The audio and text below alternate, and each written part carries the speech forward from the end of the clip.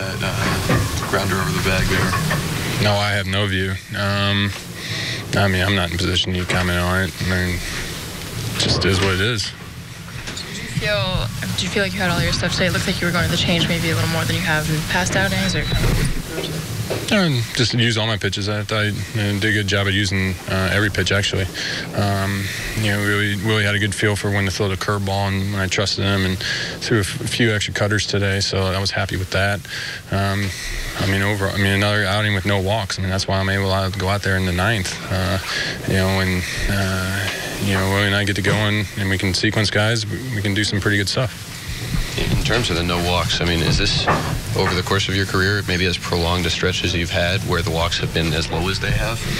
Yeah, and that's just the result of attacking early in the count, making sure that you get the 2 strikes before 2 balls. When you put yourself in position like that, that keeps you from falling behind where you do let guys get on base. So that's something I'm extremely proud of, is no free passes over here for the past couple games, and that just shows you that I'm attacking the zone. Is a loss or a loss like this just a real kick in the teeth? It just sucks.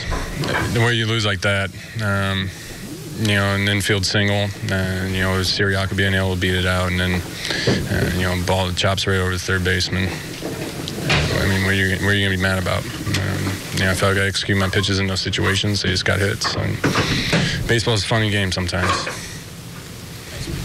Max, what did you see from the kid Benjamin Lewis over there on the other side for the Braves in his debut? I didn't get to see too much, and so I feel like he was throwing the ball well, and feel like he had a really good changeup. And was able to use that against all of our hitters tonight, and I feel like that's what made him effective. But other than that, he threw the ball well.